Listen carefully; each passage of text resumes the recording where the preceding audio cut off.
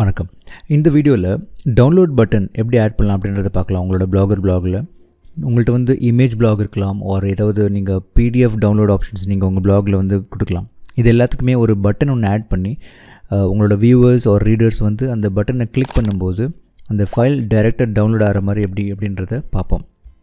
First வந்து button எப்படி create பண்ணலாம் அப்படின்றத பார்க்கலாம். நீங்கள் ஸ்க்ரீனில் பார்க்குற மாதிரி ஒரு அழகான ஒரு பட்டன் ஒன்று க்ரியேட் பண்ணுவோம். அண்டு அந்த பட்டனுக்குள்ளே லிங்க் எப்படி ஆட் பண்ணலாம் அப்படின்றத பார்ப்போம். உங்களோட ஃபைல் டவுன்லோட் ஆப்ஷன் நீங்கள் கொடுக்கறதுக்கு உங்களோட ஃபைல் வந்து எங்கேயாவது ஸ்டோர் ஆகிருக்கணும். ஸோ அந்த ஃபைல் ஸ்டோரேஜ் வந்து நம்ம இந்த டெமோக்கு கூகுள் டிரைவ் தான் யூஸ் பண்ண போகிறோம். ஸோ ஃபஸ்ட்டு உங்களோட ஃபைலை கூகுள் டிரைவ்க்குள்ளே அப்லோட் பண்ணிக்கோங்க. கூகுள் டிரைவ்க்குள்ளே அப்லோட் பண்ணிவிட்டு அந்த லிங்க்கை நம்ம இந்த பட்டனுக்குள்ளே ஆட் பண்ணுறது எப்படின்றத பார்க்க போகிறோம். பார்க்கலாமா? ஸோ முதல்ல பட்டன் எப்படி க்ரியேட் பண்ணலாம் அப்படின்றத பார்க்கலாம். அதுக்கு நீங்கள் இந்த bestcssbuttongenerator.com அப்படின்ற வெப்சைட்டுக்கு வாங்க. இது ஃப்ரீ வெப்சைட்.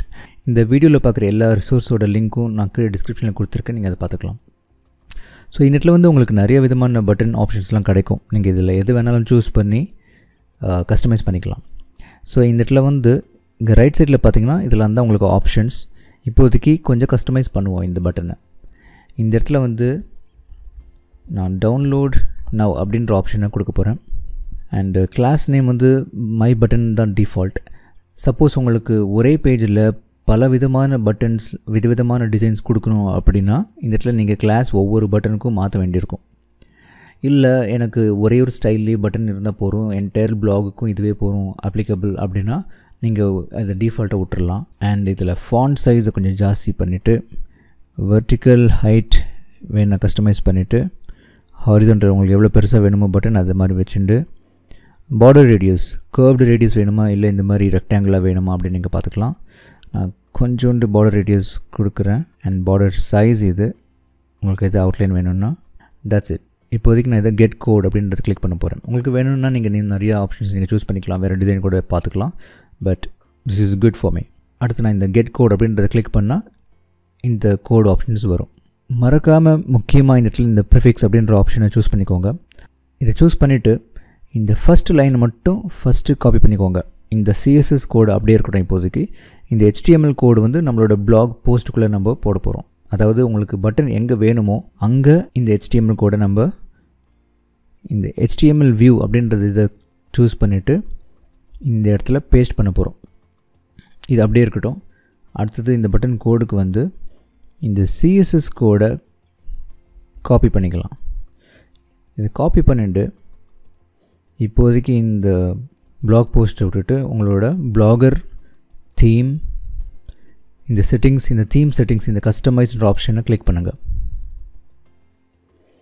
அடுத்ததுக்கு இந்த அட்வான்ஸ்டு ட்ராப்டவுனை கிளிக் பண்ணி இந்த ட்ராப்டவுன் நீங்கள் கிளிக் பண்ணிங்கன்னா இது ஸ்க்ரோல் பண்ணி கடைசியில் உங்களுக்கு இந்த ஆட் CSS அப்படின்ற ஆப்ஷன் இருக்கும். இதை கிளிக் பண்ணி இந்த இடத்துல ஆட் கஸ்டம் CSS அப்படின்ற ஆப்ஷனை இந்த கிளிக் பண்ணி நீங்கள் காப்பி பண்ண CSS கோடை பேஸ்ட் பண்ணுங்கள். இதுதான் CSS code, cascading style sheets code. இதை காப்பி பண்ணது இந்த இடத்துல பேஸ்ட் பண்ணிவிட்டு ஒரு வாட்டி வெரிஃபை பண்ணிக்கோங்க. பண்ணி முடிச்சுட்டு கீழே இந்த இடத்துல சேவ் பட்டன் வச்சுருக்காங்க. இது கொஞ்சம் இங்கே நல்லா தெரிகிற மாதிரி வச்சுருக்கலாம், பட் கீழே இருக்குது. இதை கிளிக் நல்லா பார்த்து சேவ் கிளிக் பண்ணிவிடுங்க. ஸோ நம்மளோட HTML கோடும் பேஸ்ட் பண்ணிட்டோம், CSS கோடையும் பேஸ்ட் பண்ணியாச்சு. Now back to the posts blog post. இந்த இடத்துல நம்மளோட இந்த HTML கோடு இந்த ஃபஸ்ட் லைன் இதை ஆட் பண்ணோம் இல்லையா, இந்த இடத்துல உங்களுக்கு இந்த நீங்கள் கம்போசர் வியூக்கு போய் பார்த்தாலும் இது லிங்காக தான் தெரியும். நீங்கள் எதுவும் பயப்பட வேண்டாம், கவலைப்பட வேண்டாம். ஸோ இதை பண்ணி முடிச்சதுக்கப்புறம் ஸோ நீங்கள் இங்கே வந்து வியூ கிளிக் பண்ணி பார்த்தீங்கன்னா உங்களுக்கு பட்டன் இங்கே அப்டேட் ஆகிருக்கும். ஆனால் சம்டைம்ஸ் உங்களுக்கு டெக்ஸ்ட்டு வந்து ப்ளூவாக இருக்கும். ஸோ இதனால் நம்ம என்ன பண்ண போகிறோம், இது வந்து ஒரு ஆக்சுவல் பட்டனாகவே மாற்ற போகிறோம். இப்போதைக்கு வந்து வெறும் கோட் பேஸ்டு ஒரு ஹைப்பர் லிங்காக மட்டும் தான் இது காமிக்கிறது.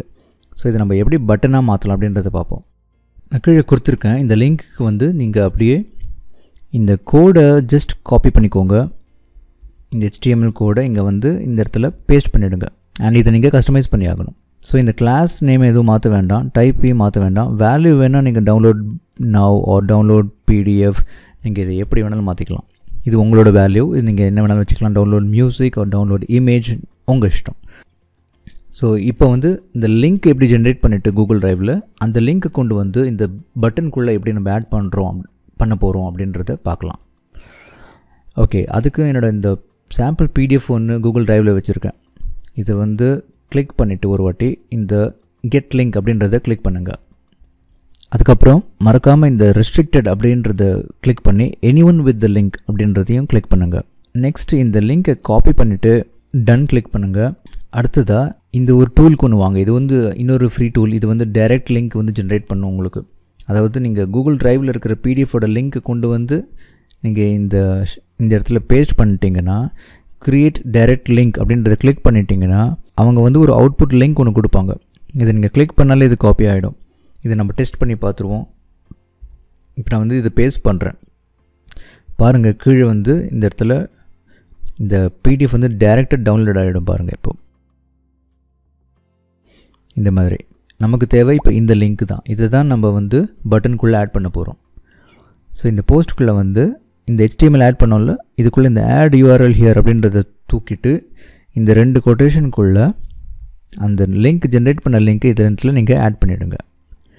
ஒருவேளை நீங்கள் இந்த வீடியோவை பார்க்கும்போது இந்த டூல் உங்களுக்கு அவைலபிளாக இல்லை, ஒர்க் பண்ணல அப்படின்னா இது நீங்கள் மேனுவலாக கூட க்ரியேட் பண்ணலாம். எப்படின்னா பாருங்கள், இங்கே இது வந்து பேஸ் லிங்க்கு, இது வந்து இந்த டைரெக்ட் டவுன்லோட் லிங்க்கு. இதில் நீங்கள் வித்தியாசம் என்னென்னு பார்த்தீங்கன்னா,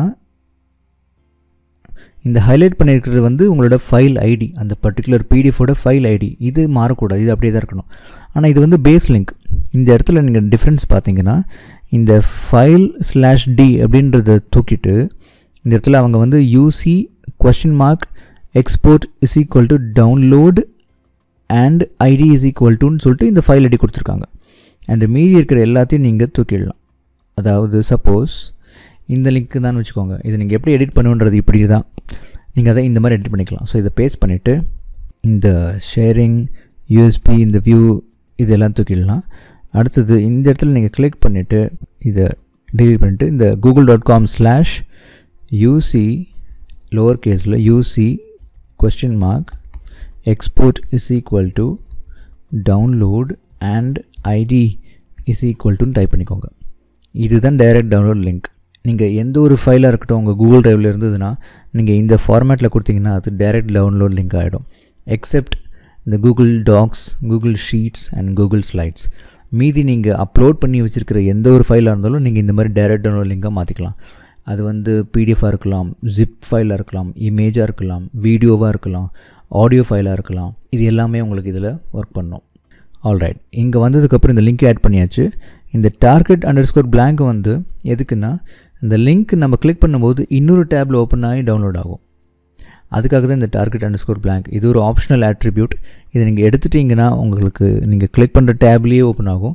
அது ஒரு நல்ல யூசர் எக்ஸ்பீரியன்ஸ் கிடையாது. அதனால் இந்த target_blank கொடுக்குறேன். ஸோ தட் இன்னொரு டேப் ஓப்பன் ஆகி டவுன்லோட் ஆகி அது தானாக க்ளோஸ் ஆகிடும். ஸோ இதை அப்டேட் பண்ணி பார்ப்போம் இப்போது. ஸோ நம்மளோட CSS கோட் ஆட் பண்ணிட்டோம், HTML கோட் ஆட் பண்ணிட்டோம், லிங்க்கையும் ஆட் பண்ணியாச்சு. That's it. இப்போ நம்ம போஸ்ட்டை பார்க்க வேண்டியது மட்டும்தான் பாக்கி. எப்படி வந்திருக்குன்றது பார்ப்போம். பார்த்திங்கன்னா பட்டன் ரெடி. அண்ட் உங்களுக்கு இந்த லிங்க்கும் ஒரு ஹைப்பர் லிங்க் இந்த மாதிரி ப்ளூ கலரில் கூட வராது, உங்களுக்கு டைரெக்டாக பட்டன் மாதிரியே வரும். கிளிக் பண்ணிங்கன்னா இந்த மாதிரி இன்னும் டேப் ஓப்பன் ஆகி இது டவுன்லோட் ஆகி முடிஞ்சிடும். That's it. முக்கியமான விஷயம், சப்போஸ் நீங்கள் ஷேரிங்கை எப்படி ஸ்டாப் பண்ணலாம் அப்படின்னு பார்த்தீங்கன்னா, இதில் லிங்க் இதை கிளிக் பண்ணிங்கன்னா உங்களுக்கு இந்த ஐ பட்டன் கிளிக் பண்ணிங்கன்னா உங்களுக்கு வந்து who has access அப்படின்னு சொல்லிட்டு காட்டும். இதில் வந்து உங்களுக்கு தெரிஞ்சிடும் anyone who has accessன்னு. ப்ளஸ் இந்த மாதிரி ஒரு ஐக்கான் உங்களுக்கு தெரிஞ்சதுனாலே அது வந்து ஷேர்டு அப்படின்னு தெரியும்.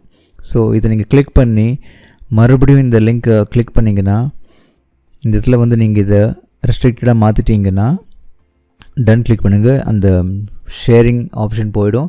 இந்த ஃபைல் மறுபடியும் உங்களுக்கு பர்சனல் ஃபைலாக மாறிடும். மீண்டும் உங்களை அடுத்த வீடியோவில் சந்திக்கிறேன். அதுவரை நன்றி கூறி விடைபெறுவது அருண் சாரதி.